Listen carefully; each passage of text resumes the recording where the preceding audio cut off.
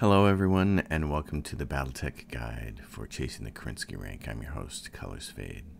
As you can see from the screen here, I finally managed to achieve this rank with a whopping 120 days left remaining in my career run. And as some of you know, I don't like to make guides or tutorials for games unless I feel like I can speak with some authority about them, but after finally achieving this rank, I think it's okay to share with you my methods, strategies, and rules that helped me complete this. In the YouTube description box below this video, you'll find timestamps to the various sections of this guide, so feel free to use those to skip around if you want. You'll also find links to Google Documents for Excel spreadsheets and maps that I used while I was doing this career run. I will describe and go over those documents in detail later on in the guide. For now, let's get started. The obvious place to start this guide is with the difficulty settings I used, so let's go take a look at those. Difficulty settings determine how your point score gets calculated. The highest multiplier you can have is a 1.0, and you cannot possibly think to achieve the Kerensky without it. So you need enough options turned on to give you 1.0. The settings at the top, as it says, can only be modified at the game's start, and some of these are worth a lot of points. Iron Man grants you 0.2 points right off the bat, and so does unequipped mechs. Unequipped mechs means that when you get mech salvage and they get assembled, they don't come with any weapons at all, or heat sinks or anything. That's fine. Be totally okay. Mech parts for assembly. You can raise this number and get higher point totals on this, but there's no way to achieve Kerensky without it. You have to have that set at 3. I think this is pretty standard for anybody who's chased Kerensky. They know it takes 3 mech parts to assemble a full mech, but it gets you 0 points as far as the difficulty multiplier. I randomized the starting mechs just for fun, just to make each new career different. Also, reduce Argo upgrade costs. I do not have this checked, and the reason is because you don't need to. It's just not necessary, and it's not gonna, the points aren't taking these points away. 0.5, you need that. Alright, scroll down to the rest of this. Enemy force strength set to hard is worth 1 point. It's actually worth 0.10. First of all, you need the 0.10 to get to the total score multiplier, but also harder enemies mean you're going to run into heavy mechs sooner. And we'll talk about that later on. When we get into the early game strategies. The problem with running into heavy mechs sooner is you don't have the mechs or the pilots to tackle them, and they can chew you up, but I have a strategy to mitigate that. So the good news with harder mechs is, since you see them earlier, you can salvage them sooner, and you can build up your forces sooner, but you have to have a way to kill them. So again, when we get to this section on early game strategy, we'll talk about that. Advanced Mech Warriors I have set to rare so that you can get the 0.1 score on that. You really don't need Advanced Mech Warriors. Your Advanced Mech Warriors are going to come from your initial pool that you start with by them not dying and gaining experience and you poking points into their skills. They're going to be your best Mech Warriors by the end. You just don't need to find advanced ones along the way, and the reason is because I also have a strategy for how to build up your pilots as the game progresses, so we'll talk about that later on. Contract payment is set to normal and salvage is set to generous. Generous buys you no points, but you need generous salvage because you have to assemble mechs and sell them to earn enough C-bills to reach the Kerensky score. Salvage at generous is an absolute must. Contract payment at normal is something you can have. I advise not trading this and setting it to stingy so that you can get points somewhere else, because you actually need this money in the very early game, and I will talk about that strategy as well. It's very important to have this cash. Mech Warrior progression is set to normal. That buys you 0.05. Mech destruction and lethality basically go hand in hand. Mech destruction means that when your center torso gets destroyed, the mech is well, lethality means that when your center torso gets destroyed, your Mech Warrior dies. Mech destruction says when active, this setting will cause any mech disabled by the destruction of its center torso to be lost permanently, so you lose the whole mech. So both of these things are bad if the center torso blows up. When this setting is enabled, Mech Warriors that are incapacitated in combat will always be killed. You never ever want your center torso to get destroyed. If that's going to happen, punch out. Punch your pilot out of your mech and eject. So you can safely get 0.2 points by selecting these. They sound way worse than they are. And I turn on, it says no rare salvage, and I don't have this checked. You actually want the rare salvage. And the reason is because this is how you're going to get things like plus LRMs and plus other weapons like autocannons. You absolutely want plus weapons that do stability damage. Stability damage is one of the best things in the game because knocking down mechs and getting free headshots that don't cost you any resolve is super helpful in allowing you to acquire enough salvage to get the C-Bell score. So it's really important. Alright, that gets you to a difficulty multiplier of 1.0, and that'll help you attain your Kerensky rank. Out of all the things you have to concern yourself with on the career scoreboard, there are only 3 goals that are really troublesome. Everything else will complete more or less automatically just by playing the game. The 3 things you need to focus on are C-Bills earned, Star Systems visited, and maxing out your positive and negative factions. As a goal to shoot for, once you have your heavy and assault mechs lined up, which should happen sometime between days 900 and 800, you should be able to make 10k toward your C-Bills score every 100 days. Don't ask me what this is in actual C-Bills, how many millions it is. I don't know. I don't pay attention to the dollar amount. I just watch the score. If you're not making 10k towards your score every 100 days, you're off target, and you will probably miss it at the end. C-Bills and Star Systems visited gave people the most trouble, and for good reason. They gave me the most trouble the first few times I tried career mode. But I came up with a set of rules and strategies that made both of these easier to obtain. So let's talk about the most important rules and tips first, and then we'll get to the other details later. The rules I came up with were non-negotiable. There were times I wanted to break them. A couple of times I deviated from some of these rules, and usually when I did, I paid a price. These rules helped me to achieve the Kerensky rank, so I think they matter. Rule number 1, buy partial mech salvage. This is the most important rule in helping you attain the C-Bell score. At some point in time, you're going to establish a nest egg, a few million C-Bills in your bank account. My guideline is simple. As soon as you acquire 20 million C-Bills in the bank account, begin buying every single partial mech salvage you can encounter in every system you visit. Why, you ask? Because once you purchase 3 parts for a mech, Yang will assemble it into a completed mech. Then you can stuff it in storage. Now, first off, this helps you finish the mech weight class completion part of the score. But the real benefit in all these duplicate mechs is that they can be sold off for C-Bills. And every C-Bill you earn goes towards your C-Bill score. Something a lot of folks don't quite grasp is that the score only counts C-Bills earned. You don't get penalized for spending money. Thus, spending money to make money is a viable strategy. And the absolute best return on your investment is partial mech salvage. Every mech you put together is basically gold. As an editorial note, I do not believe it's actually mathematically possible to get the C-Bell score high enough without buying the partial mech salvages. If you rely only on the mechs you find during battle, you'll probably fall short. It's just not possible to gather enough full mechs to sell to earn enough C-Bills that way. But if you gobble up every single partial mech part that you can find in the stores and sell off the excess completed mechs, you can achieve this part of the Kerensky rank. Rule number 2, keep pirate and Capellan faction as high as possible for as long as possible. As a corollary to rule number 1, pirate systems are golden because they offer 2 stores to buy partial mech salvage from. The regular system store, provided your faction is good enough with whatever system you are currently in, and the pirate store.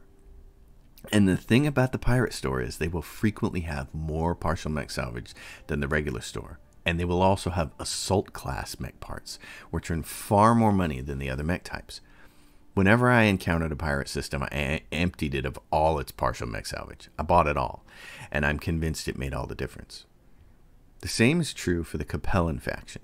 Eventually, you want to tank Capellan faction and bring it down to a minus 100, because the 4 easiest factions to raise to 100 and keep are Draconis, Steiner, Merrick, and Davian.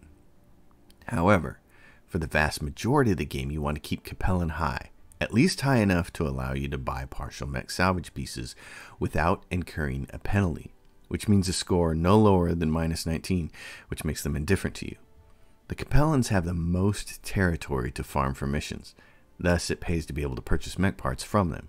If you can't buy the partial mech salvage because your rep is bad, then you're basically screwed. So get in good with the Capellans and only tank that faction at the end. And believe me, it's pretty easy to tank them because nearly everyone has missions that target them. Rule number 3, do a lot of your traveling early. In the early game, you have only 6 mech bays and crummy pilots with no skills. Your mechs are small and both your pilots and your mechs are going to get battered doing missions. On top of that, you don't have enough medical or repair points yet, so healing injured pilots and repairing damaged mechs takes time. Given that you're going to be wounded for long stretches, take those days and pass through as many systems as possible and improve your Star Systems visited score. This will save you the stress of trying to find systems in the late game.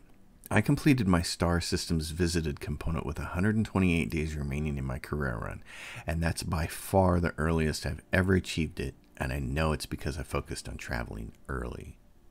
Rule number 4, travel smart. Take the short approach in. Knowing how to take advantage of the way the game handles travel distance is really important. It takes 3 days to activate the jump engines and jump to another system, but the actual travel time from the jump point to the system is variable and is also affected by the Argos engines. This is why it's important to upgrade the Argos engines as soon as possible to shorten this travel distance to the minimum amount. But beyond that, you can shave days off that travel time by being smart about how you land in systems. You never want to fly directly into a system, even if you intend to land there. The reason is because you pay the full cost of the travel distance. For instance, if it costs 6 days to travel to a system, and you decide to fly directly into that system and land to do missions, you spend the full 6 days traveling to that system from the jump ship. But if you set up your path to fly through that system, then pause the game as you reach the system and change course to visit the system, you reduce the travel time to 3 days. Always and forever, it will be 3 days for every system that you do this on. Now, this tactic only works for the ride into the system. On the way out to the jump ship, you pay the full cost. So if it's 6 days, you'll spend all 6 days traveling from the system to the jump ship. However, if you take advantage of the 3 days in trick, then you shave a huge number of days off the time you spend visiting systems. I stopped at a total of 72 systems. Imagine if all of them took 5 days to land on, which they don't because many take longer than that. But let's say they all take 5. By shaving the approach time to 3 days and cutting off 2 days of every single system using the pause and change course trick, I saved 144 days of travel time. Do you see why I achieved Kerensky with 120 days to go? Rule number 5, Travel Smart Part 2, Know Your Systems. Hand in hand with taking the short 3-day travel time to each system is knowing the systems and traveling to the ones with the short travel distances.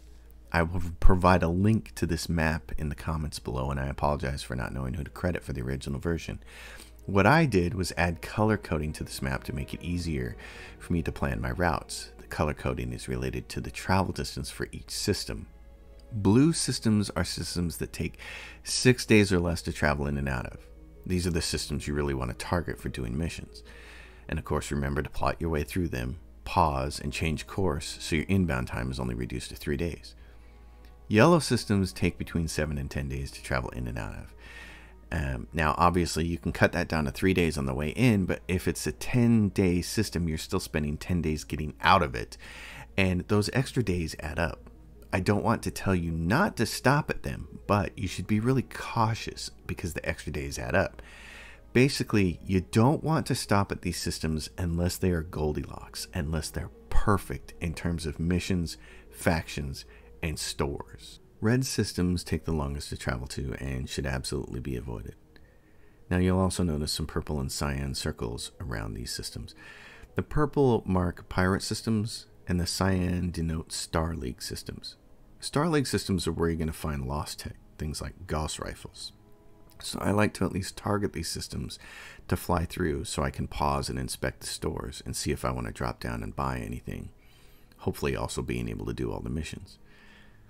Now the key with this map is you want to be able to land on as many blue systems as possible and clear out all the contracts, while only landing on yellow systems if you absolutely need to, and totally avoiding the red systems. The only thing you want to do with a red system is pass through it and get it for the star system's completion score.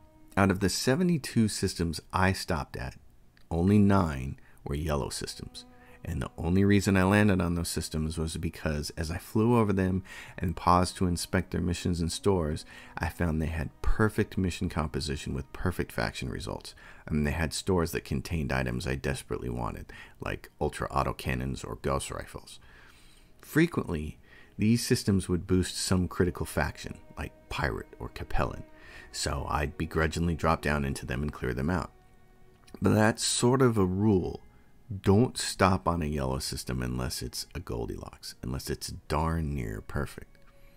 Also note, when stopping in blue systems, don't stop for anything less than 4 missions. Don't be dropping down to do 2 or 3 missions and then leave. That's a waste of time, at least in the mid-game. In the final 300 days, due to tanking Capellan and Pirate faction, you'll have a hard time finding more than 4 missions in a single system. But for the bulk of the game, before you tank Pirate and Capellan faction, try and only stop in systems with full missions, and then do them all. If you have to take a tiny faction hit with someone to clear them out, fine. Just don't take too much of a faction hit. We'll talk more about faction management later. For my successful Kerensky run, I stuck almost exclusively to blue systems and didn't waste my time on anything else. This allowed me to complete 72 stops by day 120. Rule number 6, in the early game, take the cash. During the career setup you saw, I set the salvage to generous and the payout to normal. But in the early game, you do not want to worry about salvage. The money is far more important for several reasons. First, since your pilots can barely hit anything, let alone headshot something, and since you don't really have the equipment to go sniping anyway, you're going to destroy most of the enemies you face, and you're not going to get a lot of salvage out of it. And the salvage you do get will be small mechs, like locusts, commandos, and javelins. Mechs that won't help you build up your arsenal anyway. You're far better off taking the cash. You might be tempted to take the 313 salvage on an assassination mission, thinking you're going to down a heavy and get all the parts. Don't do it, just take the cash. For one thing, having cash means you can afford to travel, and remember what we said at the beginning of this guide. Travel early, get those star systems out of the way. To do that, you need a bank account to pay your team, so take the money. But also, you can outright purchase your first heavy mech if you just take the money and run. Marauder 3 parts exist on nearly every system you see. Gobble them up, and you'll have a fully assembled heavy long before you can luck into killing one or acquiring the necessary parts through mission salvage. Rule number 7, stick to the half skull systems until you have a heavy mech. It might not seem like it, but in the beginning of the game there's actually a huge disparity in difficulty between half skull starter systems and one skull systems. The missions really are harder by quite a bit, especially since the difficulty is configured for an enemy force strength of hard. On those one skull systems, you're going to see teams of medium mechs and the occasional heavy, and you're simply going to be outgunned every time because you have 2 medium junkers and a couple light mechs. Don't risk it until you have a heavy. Now, I tried to start the career mode all kinds of different ways, but what I found the most effective was to stick to the half skull starter systems until I could purchase my first heavy mech, typically the Marauder. Once I have a heavy, it became safe to venture into the 1 and 1.5 skull systems. Until then, you're simply better off flying the distance to the other half skull systems and collecting star system visits for the point score. Don't be overly brave or think you need to punch above your weight. You don't have to. You have time to go slow and cautious and build your arsenals smartly. Here's the thing. You don't have to be in a rush to get a heavy mech via mission contracts. I visited 5 half skull systems before I finally had what I needed to move up to a 1 skull system. At day 1056, I finally had my first Marauder built, and at day 1034, I was able to start clearing systems reliably of all contracts. I did my first 4 skull system at day 718 and cleared it of all contracts. That's when things really started to roll. On 2 different occasions, early in the game, I tried to jump to higher Skull Systems before I was ready. I learned the hard way. Stick with the half Skull Systems, because you can successfully complete all those missions for the cash. Even if you only have 6 junky mechs in your base, that money is everything. If you try to venture into the 1 and 1.5 Skull Systems before you're ready, you'll just get your mechs destroyed, lose pilots, and you're still going to have to spend a lot of time flying around in space to get everything repaired and everyone healed. So just stick to the half Skull Systems until you have that first heavy. One final word on this. You are never going to make any real money in the first 200 to 300 days of a career run. It's just not going to happen. The money's not there to be made. You lack the pilots and the mechs to do it. But don't worry about it. Instead of being concerned with the money you're not making, worry about setting yourself up to make big money the rest of the way. Pilots with experience and a bank full of C-bills goes a long way. And you can do that by sticking to the half Skull Systems early on and taking the cash. When discussing strategies for factions, it's very important to understand the different levels of the factions, because those control the levels of the skulls in the contracts that you can work. You start the game out indifferent with everybody, and that allows you to work 3 skull contracts. At 20 points, you become liked and can work 4 skull contracts. And then at 40 points, you become friendly and you can work 4.5 skull contracts. But you can't work the 5 skull contracts until you're honored at 80 points. That's a big difference between 40 and 80, and that's part of the problem. It's part of the difficulty in the late game, especially as you're flying around Capellan space and Upper Mech and Upper Davian, and you see these 4 skull systems and 4.5 skull systems, and they're full of 4.5 and 5 skull contracts. So the problem becomes when you roll into a system like this, and there are only 5 skull contracts, but your reputation isn't up to 80 yet, so you can't work them. And that's why it's imperative that you don't try to pre-plan where you're going to stop in the game, which is what makes routing so difficult. You have to be able to fly through systems, pause the game, and inspect their contracts to see if it's a planet you actually want to stop at and do the contracts on. You don't want to be wasting time traveling directly to systems not knowing what the contracts are. You have to inspect them and make sure that you're landing on systems that benefit you. When it comes to factions, my recommendation is to target Davian, Mech, Steiner, and the Draconis Combine as the 4 factions you want to eventually raise to 100. Steiner and the Draconis Combine can be a bit tricky to get started because they have very few low skull systems to get going. The Draconis Combine, for instance, only has Lindsay and Brockway, so you'll have to visit those systems in order to raise your faction enough to do the contracts at the higher skull systems. Same is true for Steiner. Claybrook is the only low skull system that offers Steiner contracts, and it has a very long travel time of 18 days. It's the only red system I recommend you go to, and I recommend you do it early. That way you get the Steiner faction, but also you're going to have light mechs and inexperienced pilots. Your mechs are going to get hurt, your pilots are going to take wounds, and that 18 days you can spend traveling out of that system and repairing and healing. The next lowest system you can earn any Steiner rep in is Thurrock, which is a 2 skull system.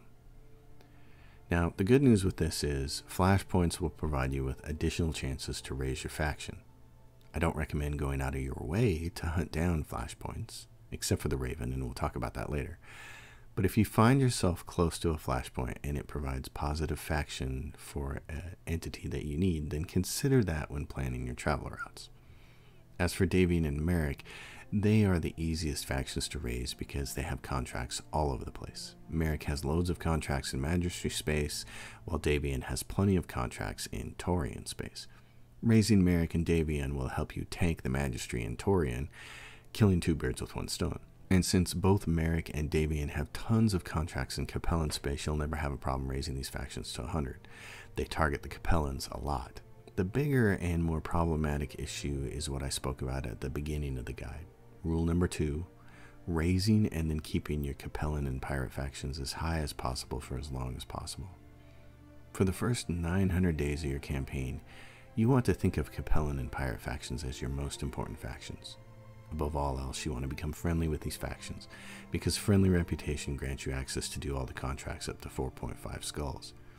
More importantly, as I said earlier, having good faction with Capellan and Pirates will allow you to buy all the partial mech salvage from both of their stores, and that's a tremendous help with the C-bills requirement. To that end, I want to mention finally the Flashpoint prototype, which provides you with the Raven mech. Giving that mech to the Capellans results in a whopping 40 faction points. I strongly recommend doing that to help with your Capellan faction. The Raven is the only Flashpoint I actually plan my travel around. All the other Flashpoints I do if I happen to come across them at the right time, but I don't go out of my way to hunt them down. Which brings me to plotting the best travel paths. Part of the issue with planning your travel route is that the systems in the game do not allow bidirectional travel. They can only be approached and departed from specific directions. The greatest examples of this are the dead-end systems. There is no way to path through the dead-end systems, so you can't pause and change course, thereby reducing your inbound travel time to 3 days. Therefore, you want to avoid nearly all the dead-end systems. But beyond the dead-end systems, there is the problem of directional travel. The Battletech galaxy is basically a huge directed graph, and you have to figure out the Hamiltonian path through it. That is, the path through the graph that hits every node, yet avoids duplicating any nodes. Let's go back to this map I showed earlier. The green lines indicate that you can pass through the next system from the current system. A gray line means you cannot pass through the next system from the current system. Unfortunately, due to the proximity of some of the systems and their labels, it can be difficult to determine all of the potential paths accurately. However, I discovered an Excel spreadsheet that assists in this effort. I apologize for not knowing who to credit with this sheet. If you are the author, please let me know. Like all the documents in this guide, it's available as a Google Doc, and you can find the link in the description below. This particular Excel sheet, called Travel Planning, was not complete when I downloaded it, as it was missing several new systems that appeared in the DLC. I've added what I could, but it's still incomplete. What this sheet shows is a list of all the systems you can travel through, starting at the system in the leftmost column. This is incredibly useful for plotting your routes. The issue with this spreadsheet, however, is that it doesn't show you the distances for the individual systems. So you need to use this spreadsheet in conjunction with the map. Together, it's possible to plot routes through various regions of the galaxy that minimize duplicate visits to systems, while optimizing visits to systems with short travel times and ideal conditions for contracts.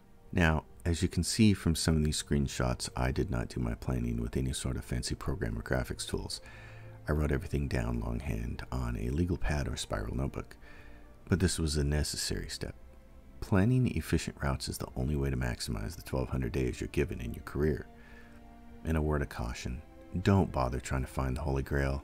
There is not a single perfect path through the entire galaxy.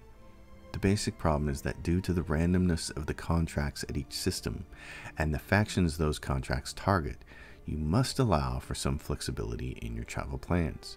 Thus, I recommend only worrying about plotting the next 10 to 15 jumps, taking into consideration faction reputation and the composition of your pilots and mechs. When I plotted my routes, I wanted to make sure I could stop at systems with low travel times while also maximizing both my salvage and my reputation. The biggest concern here is faction reputation. If one of my reputations took too much of a hit, I needed to have the flexibility to change my plan.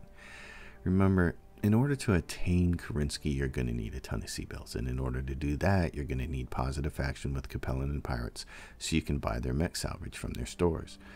That's why those two factions are so important. Thus, when you're plotting out your routes, be flexible. So, how do you actually do this? First, create a rough depiction of the systems nearby that you want to travel through. Next, draw directed lines from the planets according to the map and the information on the spreadsheet. The directed arrow lets you know you can pass through the next system. Once your graph is done, you need to figure out which systems to skip over. Red systems obviously get skipped, but yellow systems you should pause and inspect both the contracts and the store. If everything lines up perfectly and you get a Goldilocks system, it may be worth stopping. Then, of course, we want to try and stop at all the blue systems, unless our current group of pilots and mechs can't handle it because the skull rating's too high. With your target systems in mind, try to find a route that hits all the necessary planets without passing through any system more than once. Once you have a route, you're set. A word to the wise. If you've already completed a career run and have a fair amount of cash in your bank account, it pays to use that save file to run around the galaxy and verify that your chosen path actually works. I did that for most of the paths I plotted, just to be safe and make sure I wasn't accidentally winding up in a dead-end corner. With proper travel planning, you can make a very efficient use of your time. I completed Kerensky with 120 days remaining on my career, and I managed a perfect score with 45 days left, so I know this strategy works. Finally, a brief word on pilots and mechs. I only had one rule for pilots, and that was that every single pilot had to have bulwark no matter what, because damage reduction is critical to success in this game. I also made sure to have one pilot with sensor lock on every mission, because it is the only really good way to counter ECM, and it is also really helpful in a variety of other situations, like knocking out turrets. As far as mech builds go, that's almost like religion for folks. Everyone has their own ideas about what's right and wrong, and what works for one person might not work for another. I don't want to tell anyone how to build their mechs, but I'll show you what I used. When it came to outfitting my mechs, I had a couple simple rules to abide by. First, always maximize frontal armor on every mech, coupled with bulwark from pilots, and my rule that you heard about earlier of always staying in cover. I rarely had to worry about mech damage. I always favored ballistic weapons and missiles over lasers and PPC. Autocannons were the best weapons for me, and I didn't like the damage to heat ratio on lasers. The exception to this rule were the Firestarter mech and the Grasshopper, which I used as backstabbing rogues. With my Firestarter and Grasshopper mechs, I always stuck my sensor lock pilots in them and had them sweep around behind enemies and alpha strike them in the back, where their armor was weak. Of course, the alpha strike makes the mech hot, but for the next couple of turns, the pilot could sensor lock and help everybody else out. But once I had a pilot with called shot mastery that was good enough to start headshotting things with the Marauder, then I would stick these backstabbing rogues in storage. When it came to my weapons, especially missile weapons, I always favored stability damage over every other bonus. Stability damage can strip a mech of all its evasion in a single turn and make it unsteady, allowing for greater accuracy on called shot headshot attempts. Quite often, stability damage weapons would knock mechs down, resulting in free headshots, and that's about as good as it gets. Finally, I always put ammunition in the legs. In my opinion, it's a critical mistake to put it anywhere else. In conclusion, if you stick to 4 basic principles, you will have a chance to attain the Kerensky rank. First, take the short 3-day travel time into as many systems as possible, using the technique we covered earlier. Second, as much as you can, limit travel to systems with short travel distances. Third, maintain good relations with Capellan and pirates for as long as you can. And fourth, buy every single piece of partial mech salvage you can get your hands on after you've established a bit of a nest egg.